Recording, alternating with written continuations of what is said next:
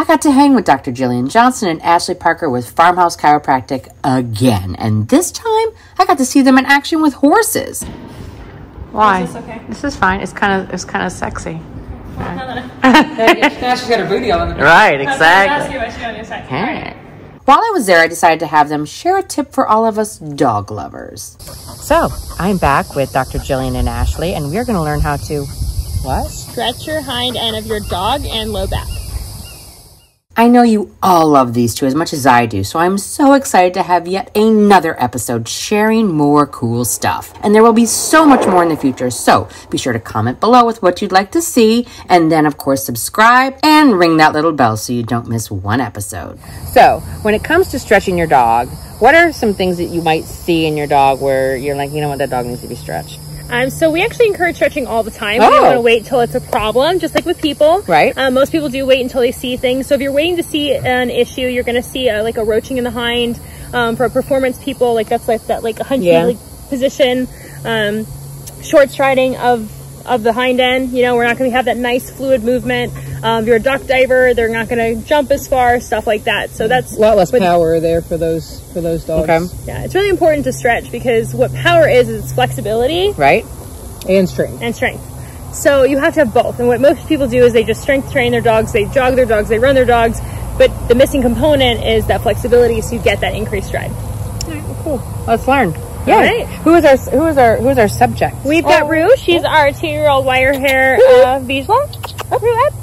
Yay! There's Rue. Cool. Thanks, Rue. All right, let's go do this. Cool. So Rue is actually a great demo dog because she is a dock diver and she runs around like crazy around the farm. So her low back is always tight. So we left that for you so you can see a little bit. So right here, she's a little bit increased right there, just nice and tight.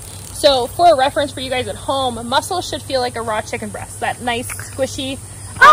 It shouldn't be hard. She's got a little hard right here. You can feel your traps. They're probably just a little hard. That's what it feels like with a dog. All right, so what you want to do is actually take your inside hand, place it on the hip here. Take the other hand, we're going to place it on the knee, and I'm going to kind of put my body against her hips just to help with stability. So from there, I'm actually going to ask her to reach out. And I'm going to ask again, nice and gentle. There we go. She says, oh, okay, and she relaxed. She wasn't fighting me. At first, she was like, oh, that's a little tight. I don't want to do it like that.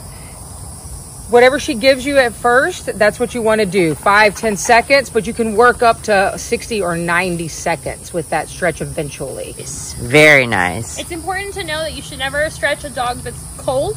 It doesn't necessarily have to be running around the yard, but you want to have good movement in there. The more blood in the muscle, the better it's going to be. So 10 minutes of walking, get the muscle warmed up. You don't want to pull them out of a crate and then stretch them. And then it was my turn to give it a go. Here. Yep. Grab a hold of her hip there. Like this? Nope. On her hip here. So this hand will be up onto her hip. Oh. The other hand will be against the knee. Right here? Yep. Yep. And then you're going to gently ask her to take it back.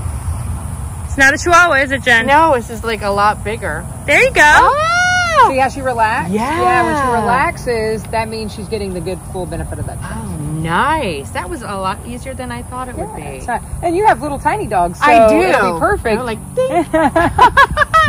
so, you know, they have their own YouTube channel, and you need to go check it out for sure. Yay! Now, be sure to check out the description below for a link to their YouTube channel for Farmhouse Chiropractic. And be sure to subscribe because it is chock full of more tips and techniques in helping your equine as well as your canine companions.